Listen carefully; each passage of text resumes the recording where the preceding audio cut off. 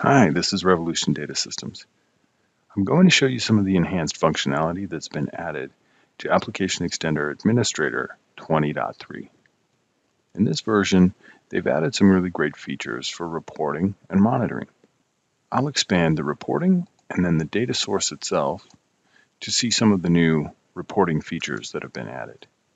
For example, User Effective Permissions Report. What this allows you to do is to export a report on a particular user. And what you will see is that after all the group memberships are accounted for, what the user's effective permissions end up being. Because Application Extender uses a permissive model, whatever permissions are granted in one group cannot be taken away by another group.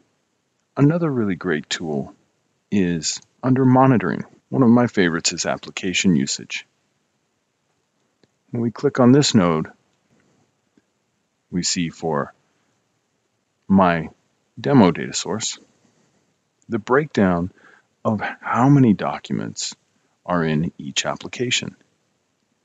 I can change how many applications are displayed at a time, and now scroll down the window to see some of my various applications.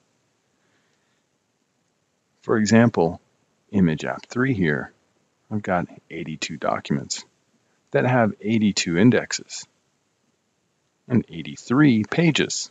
So we know one of those documents has more than one page.